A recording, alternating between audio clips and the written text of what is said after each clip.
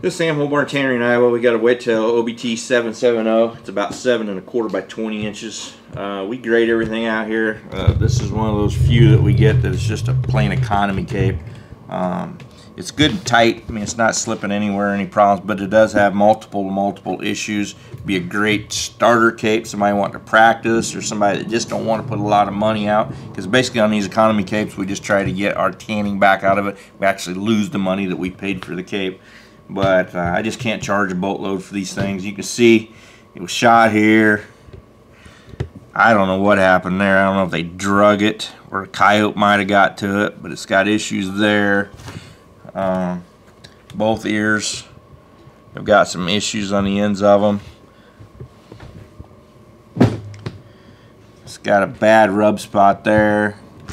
It's got a hole there where I think it's been shot. Got a hole back here which should be off the form. Been shot here. This guy must have been on a deer drive or something. He just shot the heck out of these things. But other than that, it's not horrible. I mean, it's not real good in the muzzle either. It's just a rough cape. Well, like I said, it's not one of the worst ones I've ever seen. It's definitely mountable. You're gonna have to do quite a bit of work to it. It's got some pretty decent hair other than those areas. So if you're looking for something just purely practice on, or you need a replacement cape you don't want to spend a lot of money on, this is definitely would be a decent option for you.